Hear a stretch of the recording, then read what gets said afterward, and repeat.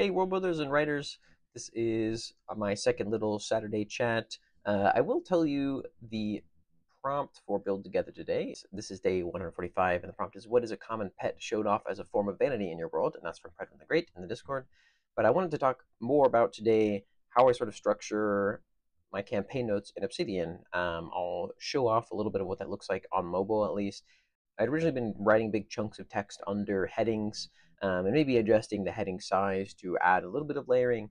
But at one point, I was going to publish a one shot that I wrote that I really enjoyed, a Halloween one shot called Until Dawn.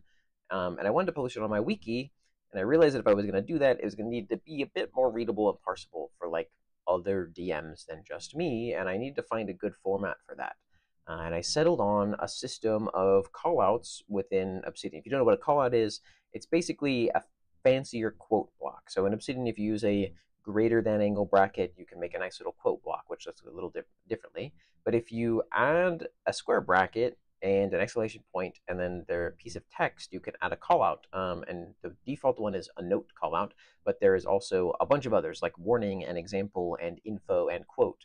And these are really cool ways of collapsing and structuring different things. So you can kind of color code different kinds of information, similar to how a one-shot or a adventure guide works, where they kind of give you the like, oh, this kind of text that's in this box you read out loud to the players. That's kind of that kind of thing, or this is a character, or this is a description of this kind of thing. And so I use different callouts to immediately tell myself what kind of information that is. If it is a note, it is to myself, to the DM, some information that I should keep in mind. If it is info, it's something I should at some point inform the characters of if it becomes pertinent. If it's a quote, it's probably something that I should directly read, or that is something that is said by an NPC to the players, anything along those lines. I use example generally for mechanics or for stat blocks when I remember to use that one. You can see an example of this here in my vault, but you can also see an example if you go to the wiki and you look under the DM resources. There is a one shot there that uses all of that stuff.